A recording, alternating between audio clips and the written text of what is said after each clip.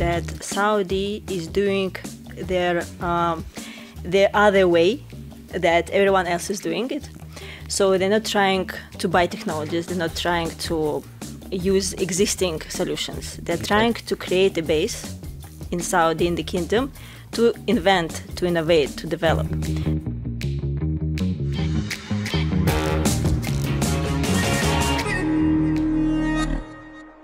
Hello and welcome to the Mayman Show. As usual, we are coming to you from our studios in Riyadh, Saudi Arabia. And today we have with us the GCC General Manager for Control to Go, Elina Idrisova. Thank you very much for being with us. Thank you, Hussam. Thank you for having me today.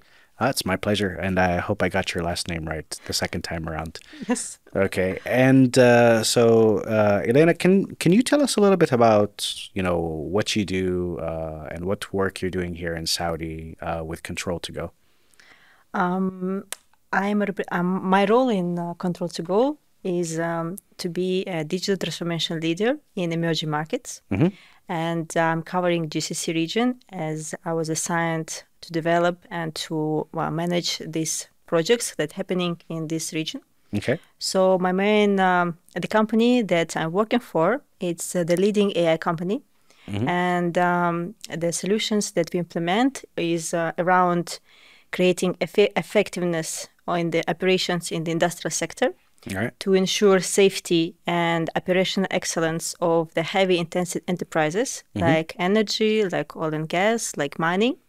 So we create solutions in order to drive this transformation. And I was always believing and was always focused on this market because I believe that the GCC region is the most skyrocketing in implementing different technology solutions. Okay. That's why it was my initiative to bring the company to this region. And that's why I'm here for the last 3 years. I think we're doing a successful job and delivering great results to the industry because our main focus and the main sector that we are covering is industrial sector. All right. And digital transformation is a huge part of Vision 2030. So since you've been here, how would you basically describe what is being done when it comes to digital transformation, artificial intelligence, in Saudi in various sectors? Saudi consider, and we all believe that Saudi is artificial intelligence-driven economy. Okay. And they put a lot of focus and attention to bringing the AI's technology to the center of the development. Okay. And speaking about the results, we see different transformation happening in terms of technology implementation, in terms of pioneering implementation and introduction and use cases in different sectors from energy to environmental. And there are organizations like SADAIA, like MSAT, like research universities like KAUST. They are doing a great job in terms of creating the vision and realizing this vision and being the first pioneering entities to create art of AI, Okay. So how to enable this, how to really create benefits in terms of economy in the market. And speaking about the latest Global AI Summit, just was recently kicked off in Riyadh in this September. Okay.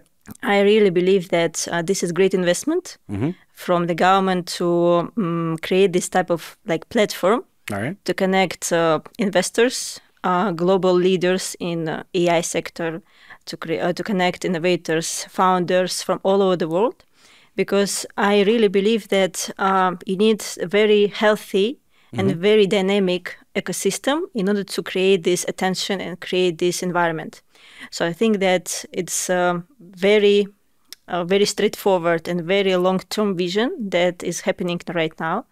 And as for results, we see several projects that already been kicked off several years ago in Saudi in terms of safety, in terms of data security, in terms of environmental protection, and because also as we know that industrial impact on the environment is huge, and AI can play a significant role in order to create their stable production, Okay. and that is not impacting environments at the level that it can create different, challenges.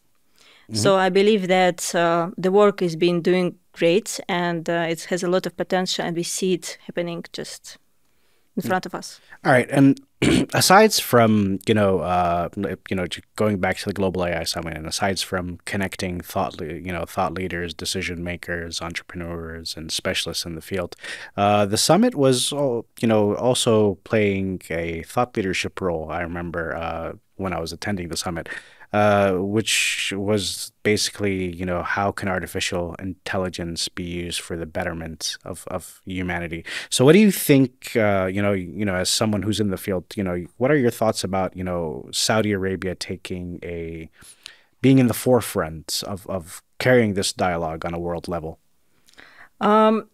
This is a really great subject. First of all, I have to mention that Saudi is doing their other way that everyone else is doing it. So they're not trying to buy technologies. They're not trying to use existing solutions. They're trying to create a base in Saudi, in the kingdom, to invent, to innovate, to develop. This is, I think, the core basis for all that is happening in any sector, in any organization that is working on. The main goal is to create the basis. So people can innovate. Okay. People can do pilots, people can test, people can implement, people can get use of this technology, because the core of AI is to create the impact for people. And I believe that AI can do a lot of things in terms of improving the life we live in, the communities, the way we get services, the way we pay for the services, the way we get healthcare and the education from their authorities, from different organizations. So I think that the core that is government is doing is that creating all infrastructure in a very, very fast and very great job to build this on the ground. Okay. And the organizations and the private sector, they all will benefit from it. So I think that the main agenda during Global AI Summit was also about it, and all the global leaders and Saudi leaders were speaking about this. That is pioneering the new environment, the new ecosystem. And such initiatives, for example, as AI Corridor, that was launched by Saudi Aramco, is also something that never happened before, to create the ecosystem of startups that can be launched from Saudi and can expose and can go to different regions by being reflected, by being set up, and using this technology from Saudi to their global arena. So this is something that differentiates the kingdom. Okay, and in your experience working here, what industries do you see, basically digital transformation, artificial intelligence excelling, and also what sectors do you see there as like an untapped potential in the usage of digital, solutions and artificial intelligence? So as I work in industrial sector, in the position of the country manager for the company, I believe that AI still very low implementation in the industrial sector. Okay. And there are several reasons for this. Mostly it's connected to the safety and security of the data. So I think this type of challenges are being addressed and are being like in the stage of solving, and because it will help to implement more and more innovative solutions in order to implement AI from downstream to upstream in their oil production. So, but we see already big use cases like that happening in the gas and oil fields across the kingdom. All right. So if we speak about other sectors like healthcare, like environmental sector, I think there are more use cases now by being by being implemented on different organizations. Okay. Because it helps, it has less data, security in terms of, sector level. Okay. But in terms of implementation, I think that environmental, healthcare, retail, and education is also like on the growth. All right. Speaking about, for example, payments methods, Saudi has a very great results in terms of getting to fully cashless society. Okay. And it's due to different technologies that implemented by Saudi Payments Organization, and we see also significant results in this. Okay.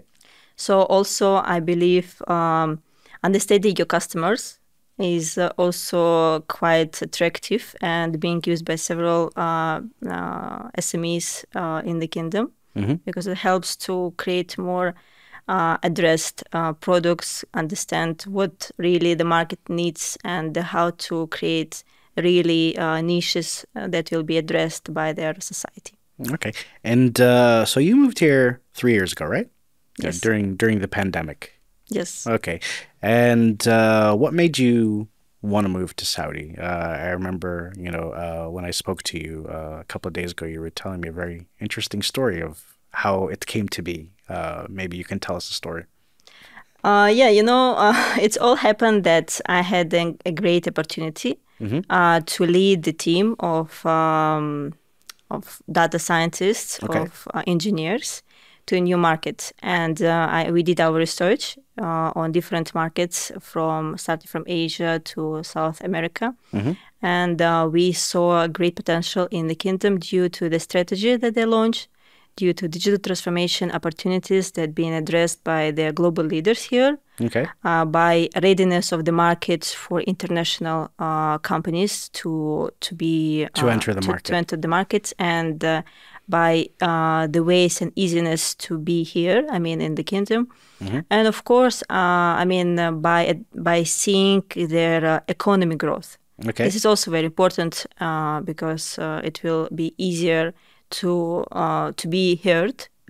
In front of their leaders here, because we will speak the same language. And this is very important. Of course, I cannot say that. Of course, in our work, we all have this educational aspect. We educate every day. We educate why, how, and what is the purpose. Yeah, you always have to learn something new every day, right? Yes, but here it's much easier because people are ready. Okay. So I had this amazing opportunity. So I moved to the kingdom, and it's happened from the scratch. There was nothing that someone told me to. So you took the data. Was it all based on the data research, or you had an instinct that it would? Data research, and I also was. I had the only institution that was supporting me at that time was MISA, that is Ministry of Investment. Okay, that's very interesting. And I met them not in Saudi. I met them in one of the global events happening in Portugal. It was a web summit, and they encouraged me, and they shared a lot of great statistics, numbers, that what's happening. They were very forthcoming, very encouraging. Yes, and I really learned a lot from them. That's why it was a part of my research that I proposed to the company owners. Okay. And yes, well, when I came here, no one was waiting for me. Okay. So no one told me how to do, whom to speak. All right. What is their culture about? So I all started from the scratch, from learning myself. Okay. And I think it was a great journey. It's like not 3 years, it's like 9 years already. 9 years already? But wait, okay, so you took all this research and statistics and data, and you made a business case to, your superiors at Control to go, what was their feedback? Like, you want to move to Saudi? You want us to, were they hesitant? Were they, embracing of the idea? Did they think you were just, out of your mind? Or, what did they say? Yeah, it was not as ready to be approved at that time. Yes, I had to put some effort in order to create this, to put my vision from my head to their heads, to be very specific and transparent in my thoughts. But yes, I not so it was not as Did they have like a good clear. understanding of like what Saudi Arabia was, or maybe because like like media around the world doesn't project Saudi as what you've seen or you experience. No, it was not. They didn't like was concerned about something specific. Mostly because of my that I'm female leader, Okay. and that a woman in Saudi would be difficult to pitch the idea to sell products, especially in AI. So they assumed you wouldn't be taken seriously. Yeah, so it's like, okay, if she's so like stubborn, and let's give her a chance. So it was like this. Yeah, and what was the first project that you were like, here, look, project potential Saudi? Yeah, so the first project that we had was with one of their leading companies here. Yeah. And it was in AI for their efficiency and safety. Okay. And I think that by having this on the ground, it opened up the mindset that the market is really here.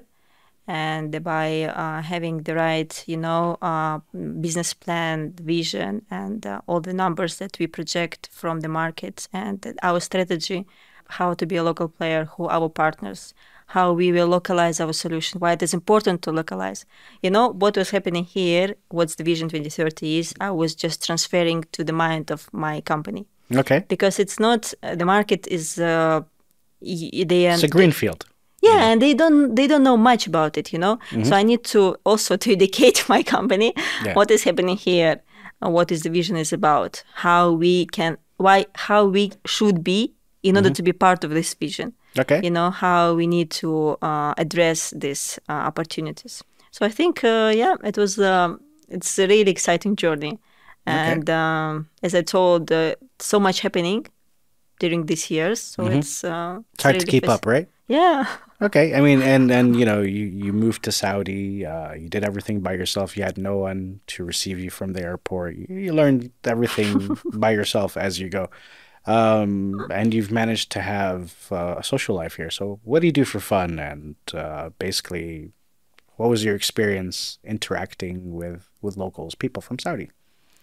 I'm a very sport-oriented person. Okay. So I like to do sports a lot. I do tennis. I play tennis. I do horse riding. Okay. I play golf. And do your superiors, back at home wonder, like, you're able to do all this stuff in Saudi? Yes, my community in Russia, they was always following me on social media, saying that. So you're educating them. Elina, do you have a bodyguard? Elina, how you do this old stuff? Yeah. So of course, I open up a lot of things here. So my friends already visited Saudi a couple of times, and I'm really glad that I create this impact. For them to travel here, maybe to do business here, to encourage them to visit, So speaking about my social life, also, I like to go out. I visit different events. There are a lot of happening, especially during Riyadh season. All right. Mashallah, it's endless events. Too much stuff going on, right? And you can choose anything from your preference. It can be a concert of one of the greatest Saudi singers, or nice global restaurants, or just visit their different shows, So world's biggest artificial lake, there is winter wonderland. There is no problem. You can go and choose whatever you like. Okay. Nowadays also, and to mention about local people, I'm really blessed to say this, but I have my even Saudi family, like people that greet me as a daughter here. All right. And it's never happened to me in other societies, So I'm really blessed to have this, and I have amazing friends. Amazing people who are really experts, business leaders, founders of different startups. So people who are very motivated, who are very excited about all the vision 2030, and they're trying to keep up with their results, with their own careers. Yeah, it keeps me busy, Vision 2030. I have a studio because of it. So, and I think we have a lot of interests, in common interests, and I think that you know, the nations are very have the same interests, the same visions, the same. I would never thought about this, but it's really true. So I can easily find the same language All and right. to So let's go back to, because you're saying you have like, you're blessed to have a Saudi family, and everyone calls you their, you know, their daughter. Or give us like an example of the first family that has adopted you in Saudi. What, like, how did it's that? the only one. Yeah, the only one? I thought you Yeah. said many No, adopted you. no, no, no, Okay, no. so the only one. All right. So like, how did they adopt you? Like, what was like? Did they invite? Like, how did you meet them, basically? And what did they invite you to dinner at their house? You know, like, can you give us a little more details on how you were adopted? You know, it's it's happened just during meetings from one person to another. You know, it's like endless network. Mm-hmm. So once it's happened just during one of the dinners, and after it's not just happened, you know, exactly at Mm-hmm. the first sight. You know? Yeah. But it's because we are keeping in touch. I met the family, children, and it was really great to have this Mm-hmm. common language, you know, Yeah. and it's really feels very homey Did he make you try because. Saudi food? Of course, Yeah. What's mandi, and this is my favorite one. Mandi is your favorite? Yes, I Okay. really like meat, and the meat in Saudi is amazing. You know, it's Uh, okay, so you're a carnivore. you You're not. know, I have friends Okay. that are vegetarians. So Oh. when they came to Riyadh, Uh-huh. we went to one of the Saudi restaurants. It's called Suhail. Okay. It's amazing Saudi restaurant in Riyadh, Yeah. and Fine dining experience. yes, Yeah. and from food from different regions. Yeah, I've tried it. It's very nice. I like the idea. So, but the meat there, Mm-hmm. people decided to try this meat, you know, because how come we are in Riyadh? And even vegetarians, you know, said, okay, this is something that purely like flawless, you know. Okay. Like they couldn't, the Yes, they vegetarians could. tried the meat? Yes, you know. So Really? this is confirms that Yeah. I mean, online. there's vegetarian dishes too, but you know, if you got them to try meat, so that's big ups to you. Yes. All right. So how has living here basically in Saudi, I wouldn't say affected you, but like, what did you notice about the culture and the people and everyday life here that is unique, that is just Saudi Arabia and not Mhm. anywhere else you've been to around the world? First of all, I should say that the nation is very welcoming. Mm-hmm.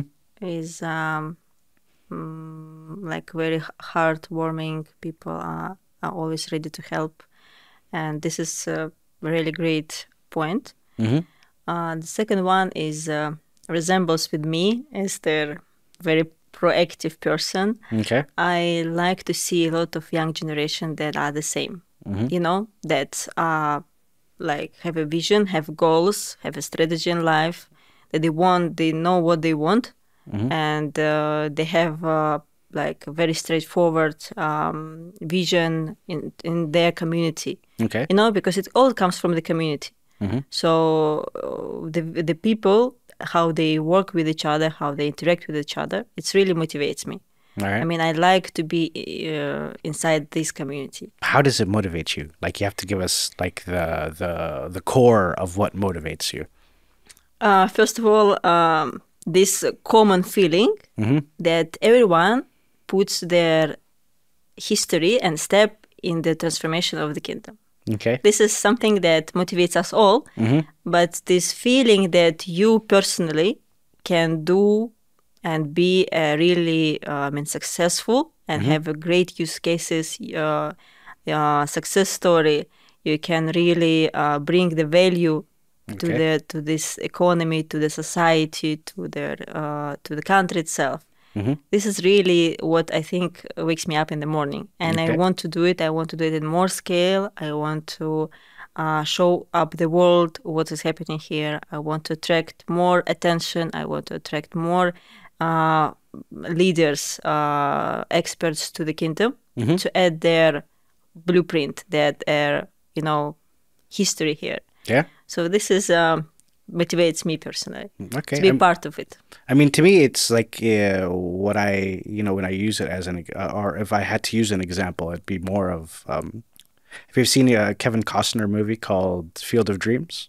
Nope. Okay, well, and is just, without giving you the whole synopsis of the movie, well, actually, it is a synopsis of the movie where this guy hears voices where, and through the whole movie, they keep telling him, if you build it, they will come. If you build it, they will come. So he ends up building a baseball field in the backyard of his house. And then after the baseball field is built, there's crowds, there's people watching, there's spectators. So like through the whole movie, they're telling him, if you build it, they will come. So like Vision 2030 it's kind of like the same thing, It's like we're going to develop the country, and when it's developed, everybody, while it's developing, actually, everybody's Come, yes. yeah, everybody's coming. I seem to notice that there is actually seem to know. It's not just seem to notice. I've seen especially since tourism has opened, there's an influx of international travelers coming into Saudi, and people like you have moved to Saudi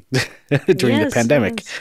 So, during this time, are you familiar with Arab news before I called you, or before you even moved to Saudi? Yes, I was a fellow audience that was reading the last maybe 4 or 5 years, definitely. Okay, and what do you like about Arab news as a newspaper? First of all, I think speaking about young community, I like the way their Arab news are highlighting their very personal development in the career of their different founders and business leaders of the young age. Okay. I mean, by putting them on the front page, by motivating them to grow, All right. to sharing their stories. This is, this is amazing job because we see it. And I think for all founders, it's a great success if they're going on the front page of Arab News, with their projects or with their startups. All right. So first of all, yes, this is amazing. I mean, in terms of providing their highlights on this. The second one, I think that the way very, very straightforward and in details, Arab News is covering very important topics. All right. The way they do it, not in just one way, in several ways, by having podcasts, but by having just regular they have videos, newsletter, they videos, have news online. Yeah, so it's like different ways to provide information to their audience. Yeah. This is also like. And are you familiar with this podcast before you, have been a guest? Yes. Actually, several of the guests of this show I met recently during the last several months. Yes, and they were all bad-mouthing me. They were saying, do not come on his show ever, right? No, of course no.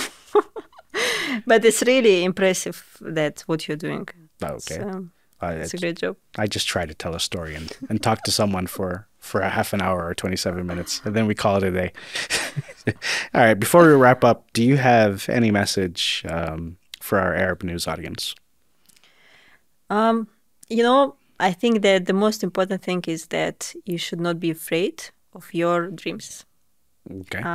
Maybe it sounds very simple, but if you be very focused, if you will know what you want in this life, in the short term and in long term, I think this is what I will highly suggest people of different ages to have a goal.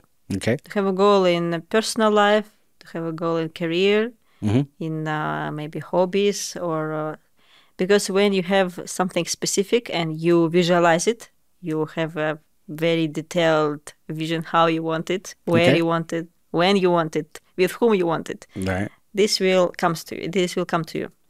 So this is what I'm trying to do also. This is a part of my daily stuff. Okay. So, and I think that this is important, and especially during these digital times when we have a lot of distractions from whatever. It's very important to stay focused.